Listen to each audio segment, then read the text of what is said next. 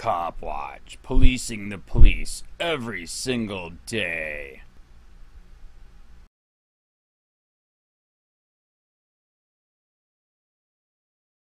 They must ensure that they're prepared and trained so this doesn't happen again. I believe there was a clear lack of training and preparedness on the part of those officers.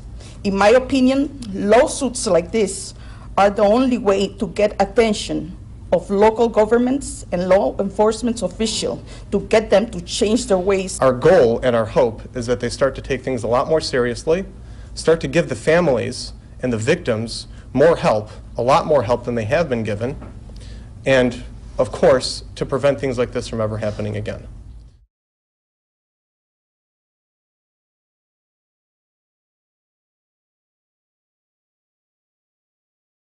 Because their lives are worth more than yours.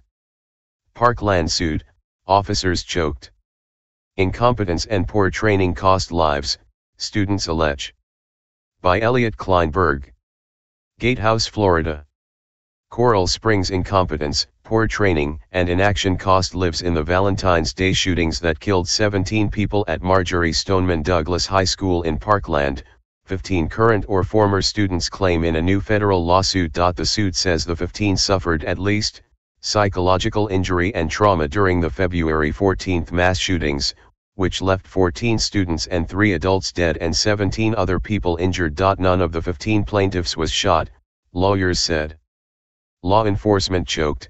Solomon Radner, a Detroit area lawyer who filed the lawsuit, said Wednesday at a midday news conference at a hotel about a mile north of the school. He said this lawsuit, which seeks unspecified damages, was filed in federal court because it alleges constitutional rights were violated and because local courts in Florida cap suits against local governments at $300,000. Recent graduate Audrey Diaz, one of the plaintiffs, said that on the day of the shooting, she was thinking about prom and graduating, but some of my friends who were killed that day weren't able to go to these events. Her voice breaking, she said, "We thought we were safe at school and we would always be protected," adding, "We deserved more from our law enforcement." In addition to Diaz, the suit names another adult student. See Parkland, A2. Parkland. From page A1. Giancarlo Mendoza, as a plaintiff. The remaining 13, who are minors, are listed with a parent or guardian's name but are identified only by their initials, LS, GEM, NV, ET, CMW, CDW, AJT, TM, GB, Badge, KJSH, RD, and KJM. Confessed Parkland gunman Nicholas Cruz faces a possible death sentence in the 17 first-degree murder counts stemming from the shootings. Cruz also is charged with attempted murder in the shootings of the 17 who survived. Authorities have said Cruz and his younger brother, Zachary, moved to the suburban Lantana home of a family friend after their mother died of pneumonia in November 2017, leaving them orphans. After the friends said Nicholas Cruz could stay only if he got rid of his guns, he moved to a northern Broward home. He was staying there when, authorities say, he took an Uber to the school, armed with an AR-15 assault rifle and a cache of ammunition, and opened fire. Almost immediately after the massacre, the Broward County Sheriff's Office came under scrutiny after revealing that School Resources Deputy Scott Peterson, who lives in suburban Boynton Beach, stood outside despite hearing gunfire from within. This week's suit, one of several filed in the aftermath of the shootings, says Peterson's arbitrary and conscience-shocking actions and inaction directly and predictably caused children to die, get injured, and get traumatized. It says Jan Jordan, the Broward Sheriff's commander at the scene, refused to allow emergency personnel to enter the school, even into the safe areas, to save lives. And it says Andrew Medina, a Broward Schools guard, recognized Cruz as a known danger but did not stop or question him or lock down the school, instead radioing ahead to another monitor. It says Medina did nothing, not even say 2 little words that could have saved lives, code red. It said Broward had a policy that barred officers from declaring a code red unless they saw a gun. And it says 3 other unidentified law enforcement officers, listed as John Does, stood outside the building with Peterson, guns drawn, but also didn't go in. It claims that during what it called 8 minutes of hell, numerous failures by numerous government actors, including law enforcement, strongly continued, to shooters' ability to carry out this horrific attack, without which this attack could not have happened. By the time the building was declared safe for entry, the suit says, there was no need, everyone had already been brought out by police or was dead. Some of the blood is on Jordan's hands, as is the trauma that the victim suffered for an unnecessarily prolonged period of time. The lawsuit also lists as defendants Broward County School Superintendent Robert Runcie and Broward Sheriff Scott Israel. The suit said BSO either has a policy that allows killers to walk through school killing people without being stopped, or that it has such inadequate training that the agency is incapable of carrying out policies properly.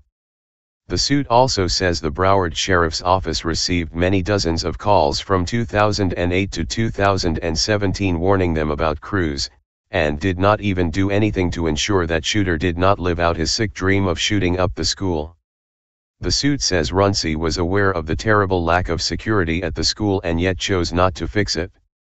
It says Runcie had been warned many times by many people that Douglas was a primary target for a school shooting for a number of reasons, and also knew Cruz was a threat.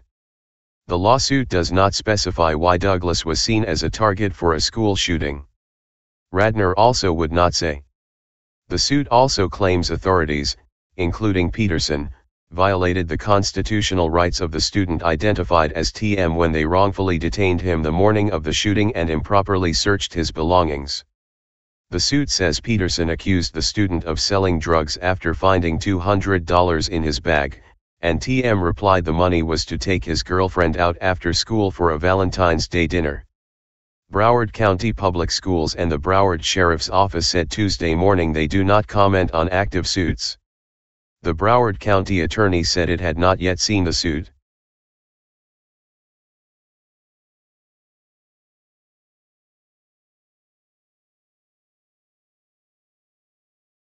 Some parents and students of Marjory Stoneman Douglas High School are filing a federal civil rights lawsuit today, which alleges several Broward County officials, quote, failed to stop the shooter during that attack almost 5 months ago. This, as that same community of students and survivors has been working to turn their pain and experiences into a grassroots movement. They're calling it the Road to Change, where they stop in cities all across America to talk about gun safety and to help register people to vote.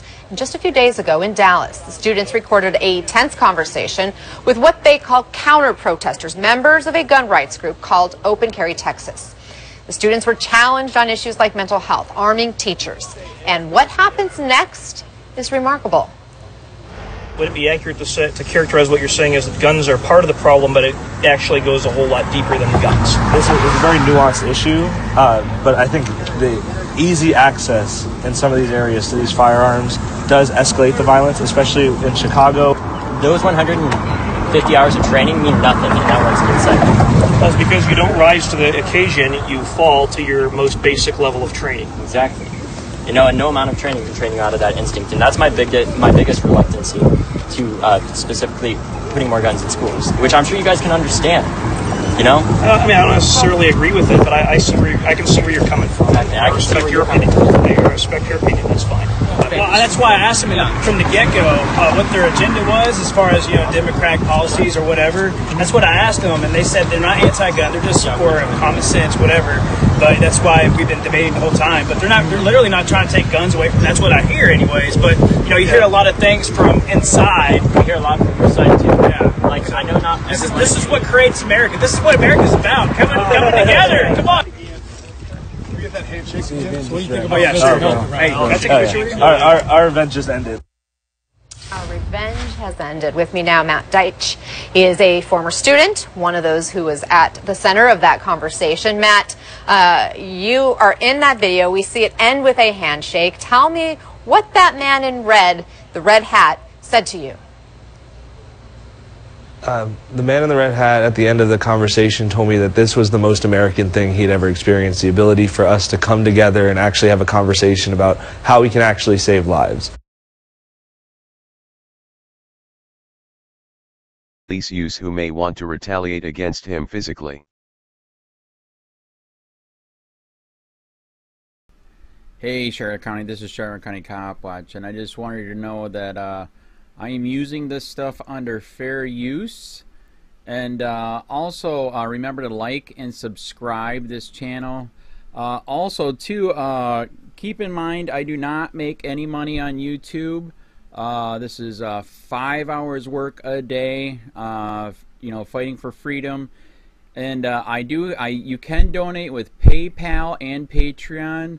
I just want you to think about this. If everybody gives to PayPal and Patreon, Patreon is every month. Actually, PayPal you can do every month. I have 12,000 subscribers. If everybody gives, I can quit my regular job and go full-time investigations on Charlotte County and possibly even more and beyond. So just keep that in mind. If everybody helps out, I can go full-time doing this. Thanks.